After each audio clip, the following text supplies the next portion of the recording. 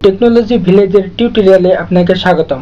এই পর্বে আপনারা দেখবেন কিভাবে মাইক্রোসফট ওয়ার্ডের টেবিলে ডিজাইন করা যায়, অর্থাৎ আমাদের ইনসার্ট কিট টেবিলে কিভাবে শ্যাডো দেওয়া যায়, আমাদের টেবিলের যে লাইনগুলো রয়েছে অর্থাৎ যে বর্ডারগুলো রয়েছে সেই বর্ডারগুলো মোটা করা যায় অথবা চিকন করা যায় অথবা বিভিন্ন ধরনের স্টাইল দেওয়া যায়। এই সকল অপশন সম্পর্কে আমরা জানব।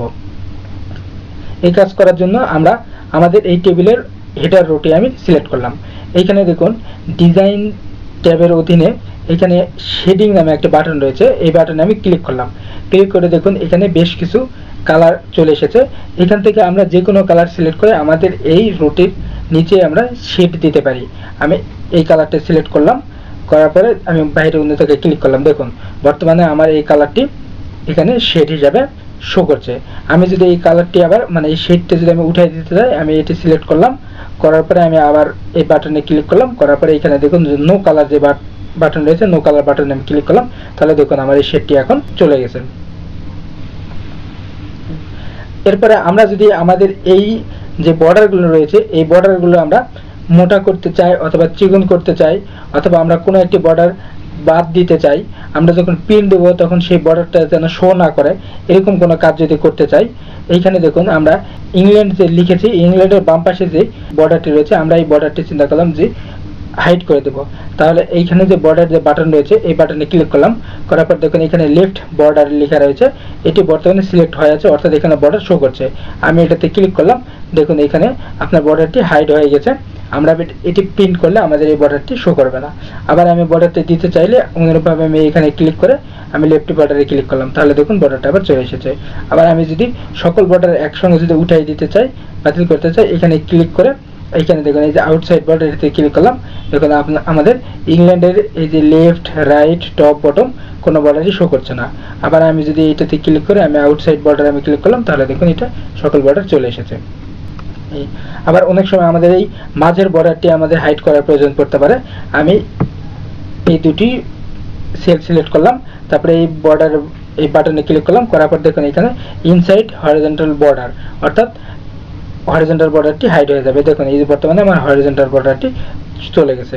তারপরে আমি আবার যদি ওটা আনতে চাই অনুরূপভাবে আমি সিলেক্ট করলাম, করার পরে এখানে ক্লিক করে আমি আবার এই ইনসাইড হরিজন্টাল বর্ডারে ক্লিক করলাম, তাহলে বর্ডারটি আবার চলে আসলো। এখানে অনুরূপভাবে বেশ কিছু বর্ডারের কাজ রয়েছে, যেমন এখানে এই যে বটম বর্ডার এটা হচ্ছে নিচের বর্ডার শো করবে হাইড করবে, এখানে টপ বর্ডার এটা উপরের বর্ডারের জন্য লেফট রাইট, তারপরে এখানে নো বর্ডারে ক্লিক করলে কোনো বর্ডারই থাকবে না, তারপরে অল বর্ডারে ক্লিক করলে আপনার সকল বর্ডার চলে আসবে। তারপরে এইখানে আড়াআড়িভাবে যদি আমরা কোনো বর্ডার নিতে চাই তাহলে এইগুলো ব্যবহার করতে পারি। তারপরে আমরা হরিজন্টাল কোনো লাইন যদি ব্যবহার করতে চাই তাহলে সেটা নিতে পারবো। এখন আমরা দেখব আমাদের এই টেবিলের বর্ডারগুলো কিভাবে আমরা মোটা করব অথবা অন্য কোনো স্টাইল দেব। আমি আমার টেবিলটি সিলেক্ট করলাম, করার পরে এইখানে বর্ডারের পাশে যে তীর চিহ্ন রয়েছে এই তীর চিহ্নে ক্লিক করে আমি একেবারে নিচে দেখুন এখানে বর্ডার অ্যান্ড শেডিং নামে একটি বাটন রয়েছে, এই বাটনে আমি ক্লিক করলাম, করার পর দেখুন একটা ডায়ালগ বক্স আসছে। এইখানে দেখুন এখানে উইথ লেখা রয়েছে এবং এইখানে হাফ পিটি রয়েছে, অর্থাৎ বর্তমানে আমাদের এই বর্ডারটি হাফ পিটি শো করছে। আমি এই তীরে ক্লিক করে আমি এটা যদি একটু মোটা করে দিতে চাই অর্থাৎ আমি 1.5 পিটি অথবা 2.5 পিটি দিতে চাই, আমি 1.5 পিটি দিলাম। করার পরে এইখানে যে অল যেটা বাটন রয়েছে এই অল বাটনটা সিলেক্ট করতে হবে, তাহলে আমার সকল বর্ডার মোটা হয়ে যাবে। আমি ওকেতে ক্লিক করলাম, দেখুন আমাদের এই সকল বর্ডার এখন মোটা হয়ে গিয়েছে। তারপরে আমি যদি এই বর্ডারে অন্য কোনো কালার দিতে চাই অথবা অন্য কোনো স্টাইল দিতে চাই, আমি আবার বর্ডার সিলেক্ট করলাম, তারপরে এইখানে ক্লিক করে আমি border and shading A click করলাম, দেখুন এখানে কালার যে অপশন রয়েছে এইখানে ক্লিক করে আমি এই যে কমলা কালার দিলাম, দেওয়ার পরে দেখুন আমার সকল বর্ডার এখন কমলা কালারে শো করছে। তারপরে আমি ওকেতে ক্লিক করলাম, দেখুন আমার বর্ডার এখন কমলা কালারের হয়ে গিয়েছে।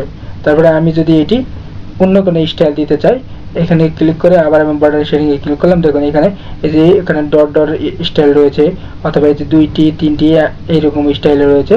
আমি যদি এগুলোতে সিলেক্ট করি তাহলে আমি দেখুন এখানে ঢেউ ঢেউয়ের মতো স্টাইল, এটাতে ক্লিক করে আমি ওকেতে ক্লিক করলাম, তাহলে দেখুন এই যে আমাদের বর্ডারটি বর্তমানে ঢেউ ঢেউয়ের মতো শো করছে।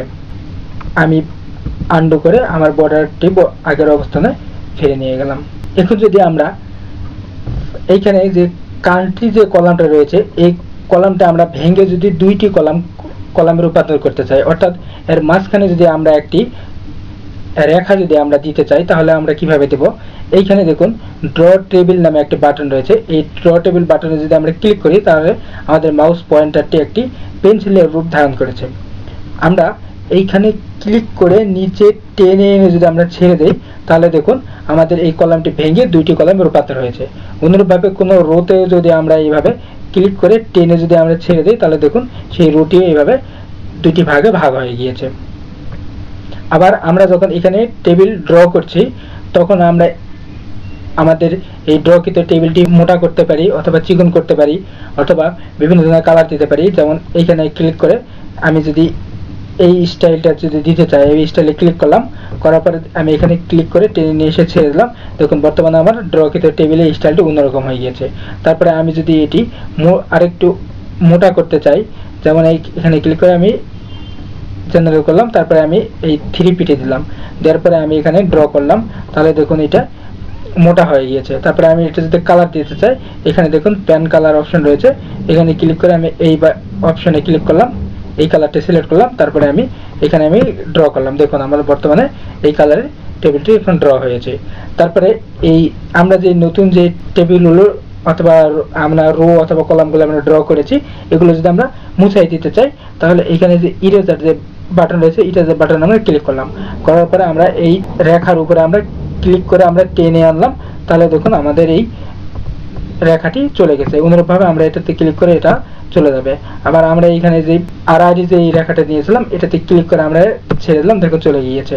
আবার এটাতে ক্লিক করলে এটা চলে যাবে। এভাবে আমরা টেবিল ড্র করতে পারি এবং ড্রকৃত টেবিলগুলো মুছে দিতে পারি।